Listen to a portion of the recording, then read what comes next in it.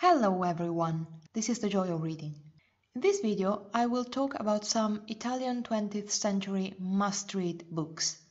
These are not necessarily my own favorite Italian 20th century books, but the ones I find most influential on a cultural or historical point of view. I will be talking about novels only. The books are also not presented in any particular order, chronological or whatsoever. Today I would like to present 4 of them. All of the titles and authors are listed in the box below. The first book is Il Gattopardo or The Leopard by Giuseppe Tomasi di Lampedusa, a book published in 1958. This book is set in Sicily during the so-called Resurgence, so the period of time around 1860 when Italy became united. Before the Italian unification, Sicily belonged to the so-called Reign of the Two Sicilies, so a reign which included the southern part of Italy, and in the Reign of the Two Sicilies, the middle class was not as important as in other parts of the country or in other European countries of the same era, so nobility was extremely powerful. The Reign of the Two Sicilies was eventually annexed to Italy after the so-called Expedition of the Thousand, guided by the patriot Giuseppe Garibaldi, who conquered the southern part of Italy in 1860. The book's protagonist is an old nobleman, the Prince of Salina, and he, just like the other aristocrats, is not happy with the new situation and with the rise of middle class and gentry.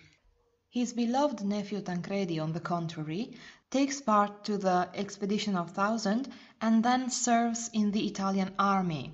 So he embraces this change and he accepts the new situation. But this is not because Tancredi believes in the Italian unification and because he believes in Garibaldi's project, but because of an utter political calculation. Tancredi explains his point of view to the Prince of Salina with words which have become legendary and very often used to comment politics in Italy. Tancredi says, if we are not there, if we don't take part to this change, those people are going to make a republic. If we want everything to stay as it was before, then everything has to change. So the Prince of Salina decides to grin and bear it, and when people question him and ask him whether it's good to accept the Italian unification and the new Italian government, he says yes, and eventually he is offered a chair as a senator, but he refuses it. This book really says a lot about especially politicians who tend to adapt to new circumstances and to reposition themselves very quickly and always in the most useful way for them. The second book is called Il barone rampante, or The Baron in the Trees, and was written by Italo Calvino in 1957. The book is set in Liguria, in the northern part of Italy, between 1767 and 1820. And the protagonist is also a nobleman, the Baron Cosimo. In 1767, 12-year-old Cosimo has a quarrel with his father. He climbs on a tree in the garden and he says, "I won't come down anymore." And he keeps his word. So he spends the rest of his life on the trees. The narrator, his younger brother, explains that the region was plenty of large woods at the time, so it was possible for Cosimo to move and to travel while still living on the trees. While on the trees, he has any possible kind of adventure. He has romantic adventures, he makes friends with bandits, he meets Napoleon, he meets Voltaire by exchanging letters with him, and when he feels death approaching, he decides to end his life in a very particular way, which I won't reveal, of course. This is a philosophical fiction, and it belongs to a trilogy whose other 2 books are also philosophical fictions. So if you enjoyed, for example, Voltaire's Candide, you're probably going to like this as well.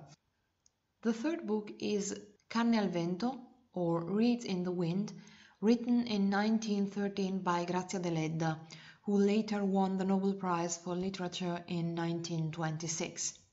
The book is set in a small village in Sardinia. There are three sisters who are aging and living in relative poverty. They have a small farm and they are assisted by a servant called Efisio. Later we find out that there was a fourth sister called Lia who had decided to leave Sardinia for continental Italy, where she had married, creating quite an impression in her village and dismay in her father. After Lia's flight, the woman's father was found dead in mysterious circumstances, which will be explained during the novel. First of all, the book portrays Sardinia, a region which is, of course, separated from the rest of Italy, being an island, and which was at the beginning of the 20th century quite rural. So it's interesting to see how the social and economical changes could influence a region with a peculiar history and traditions like Sardinia. And then the fourth book, which is probably more famous outside of Italy than the other three, and it is Nome, della, rosa, or The Name of the Rose, written in 1980 by Umberto Eco. This book is sort of an historical detective story. The book is set in a Benedictine monastery in northern Italy in 1327. It is a large monastery with lots of monks, a large library, and it is used during the book as a common ground and neutral ground in a dispute between the Franciscan friars and the Pope. At the beginning of the novel, an old Franciscan friar called William of Baskerville and a young Benedictine novice called Azzo arrive at the monastery to take part to this dispute. But in the following days, several monks are found murdered in the monastery. And William of Baskerville starts to investigate. Of course, the name William of Baskerville is a homage to Conan Doyle's The Hound of the Baskervilles, and William of Baskerville looks and sounds a little like Sherlock Holmes. So if you like Sherlock Holmes, you are probably going to enjoy this novel as well. The author, Umberto Eco, was an extremely cultivated university professor, and the way he portrays the monastery, the Middle Ages, and the religious disputations of the time are realistic and precise.